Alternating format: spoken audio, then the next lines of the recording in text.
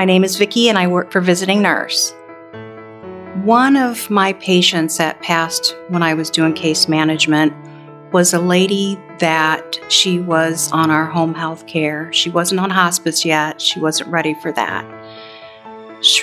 It was a few months later into our service that she flipped to hospice. And actually got to a point where she was going to transfer here to hospice home. And she hadn't been doing well that day, and I ended up going to her home kind of unexpectedly, and she was in bed, and we were going to bring her into hospice home. Little did I know when I got in there that that was going to be her final moment.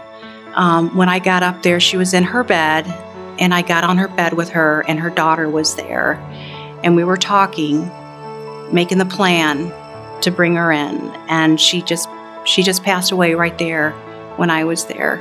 And I've had a lot of experiences where it's almost like they're waiting for you to get there, because they've been in a variety. They've been sitting up in a chair, they've been lying in a bed, maybe they just went to the bathroom, and you go in there and you're taking care of this patient, and all of a sudden they just go. It's like they were waiting for you to be there so that you could help comfort their family after they had passed. That's a pretty amazing experience.